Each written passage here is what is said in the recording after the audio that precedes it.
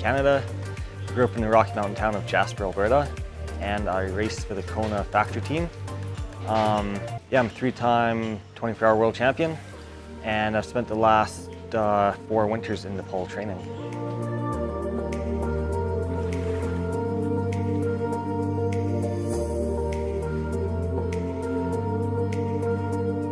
Last year I showed up in Nepal end of October, and first thing my coach Luke Way from Balance Point Racing in Canada arrived with his wife Stacy, and they did a 1-week training camp with the Nepali riders at the NCRR training center.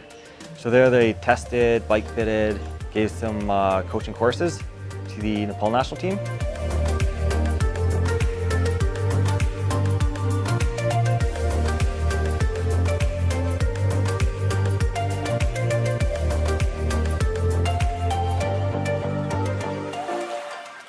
And then after that was the Yak Attack race, a 1-week race around the Annapurna circuit. So I went there for the 4th consecutive year. I took the title. And then 1 week after that, I did the Annapurna 24-hour challenge, which is to ride Besti Sahara to Beni in under 24 hours. And that's as a fundraiser for the Nepal Cycling Center. So I did that end of November. And then after that was off season. So went trekking up to the Everest region, spent a bit of time in Thailand, and then the last 4 months I've been up in I flew to Tumlingtar and did a trek for 1 month up to the Everest base camp. Happy New Year's to all my friends and family back in Canada and around the world. Yeah, just up here on Cory, 5,300 meters. Yeah, sun setting, it's probably about minus 25, and yeah, pretty gorgeous up here. And that is Mount Everest, a little bit of cloud cover, and that's Mount Choyu, 8,000 meters, that on the other side. Yeah, anyways, nice spot to end the decade, and yeah, see you all in 2020. And then we did a training camp for the Nepal national team in the Solukhumbu.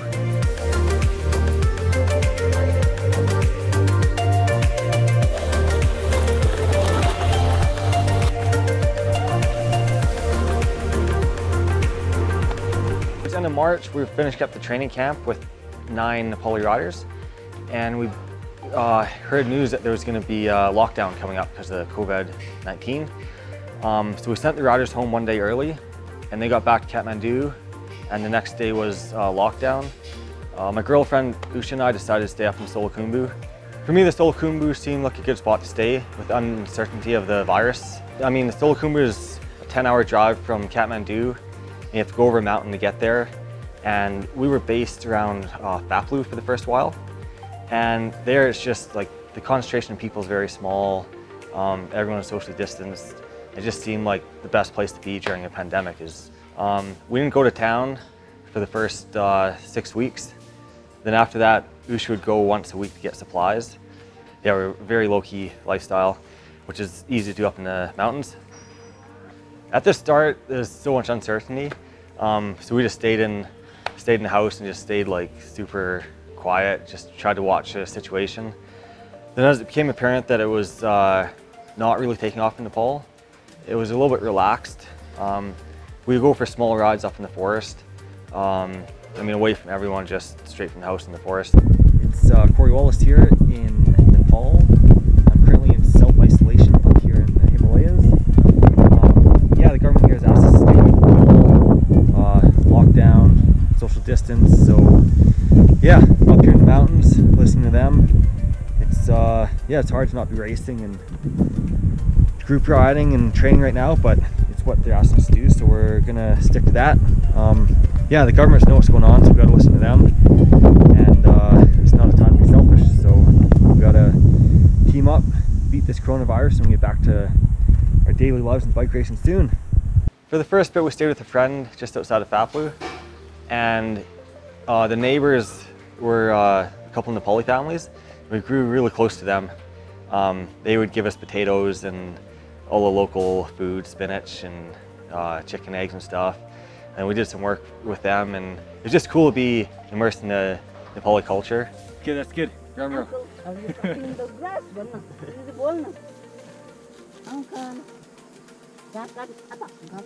Today we cut too much grass. Now the basket is going to be very heavy on my neck. So hopefully I can get up. That's going to be the biggest challenge. Yeah. Oh shit. It's good? It's good. Yeah. We're up. Let's go. Much more cow food tonight.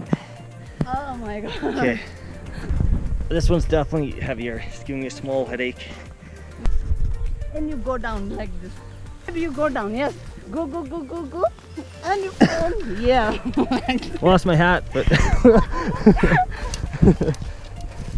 Let's do one here.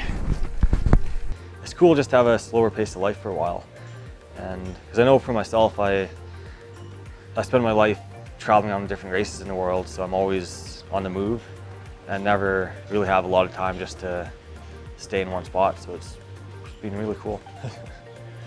And then I moved up, my girlfriend had to come back to Kathmandu to get surgery on her hand. And so she got a special pass to come back to Kathmandu. And I stayed up in the Solukhumbu and moved up to the Chiwang Monastery. And there was a very welcoming situation. The monks were amazing. Yeah, it was unforgettable for me, just like living at 3,000 meters off the side of a mountain and just a very simple life. Yeah, as the lockdown lifted, I'd ride my bike a bit more and then just come back and hang out with the monks. Yeah, it was so cool. Yeah, the monastery had a road, a 2.8 kilometer, 350 meter vertical access road, which has no traffic and nothing on it. So that was my training grounds, go up and down there. And there's also one single track downhill, so I had like a 1 hour loop I could do. So that's basically where I trained when I was at the monastery. And at one point I had the idea of doing an Everesting, which is to climb the elevation of Everest, 8,848 meters, in a single day on your bike. So that meant doing the monastery road 25 times up and down. Yeah, it took me 18 hours. And yeah, it was one of the toughest rides I've done in a long time. It's hour 12 and a half here, and on lap 25 to go. I'm gonna lose daylight in about 1 hour. And yeah, the rain's coming down. It's gonna be a bit of a tough finish, but no problem. So morning after the Everesting ride, and yeah, feeling a little bit foggy, bit of a headache. That went on way longer than I expected. I was guessing 13 to 15 hours, went over 18. Yeah, I think part of it was trying to ride on buckwheat and potatoes. Went well for about 12 hours and then the stomach just said no more food. And yeah, tossed in a rainstorm towards the end. And yeah, it just turned into a pretty epic night. And yeah, we used it as a fundraiser. So half the funds went to the monastery to help them build a greenhouse and a dry shed for their clothes. I just want to thank the monastery for taking me in during a tough time.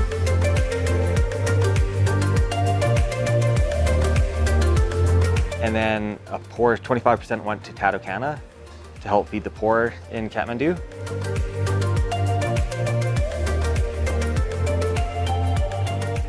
And 25% went to the Nepal Training Center to help the Nepali cyclists continue to grow and expand their cycling skills. So yeah, in total, I believe just over 6,000 Canadian dollars was raised. And yeah, actually later today we're going to distribute food to the poor in the Solukhumbu region.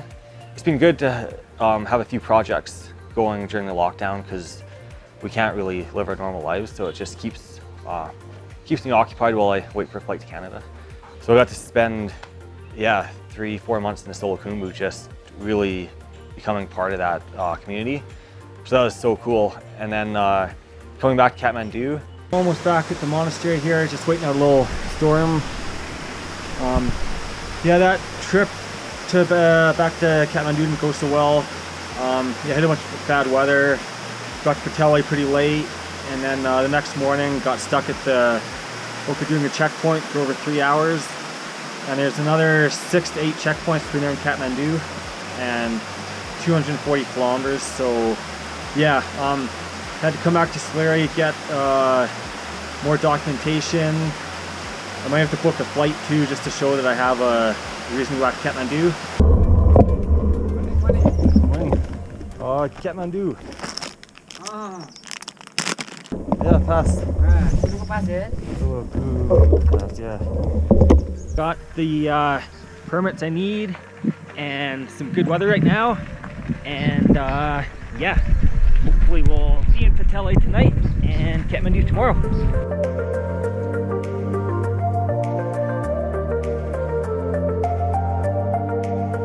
It's one of the first times I've ever been here when there's not traffic jams and no pollution.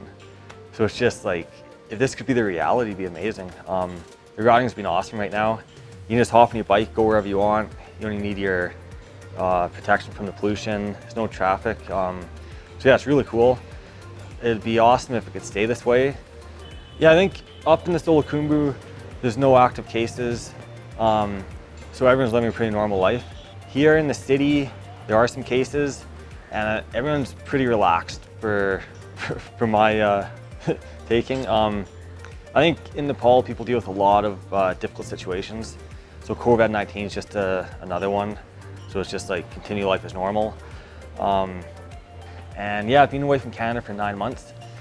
So I'm looking forward to seeing my friends and family. That's a long time to be away from home. And to just get back to Canada for the Canadian summer. And to see my team as well, the Kona factory team. Haven't seen those guys in a while. I love Nepal, love Canada, so it's nice to have a balance of both.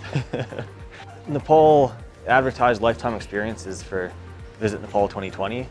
And yeah, they deliver that one for sure. Yeah, the experience the last 4 months is something which I'll never forget.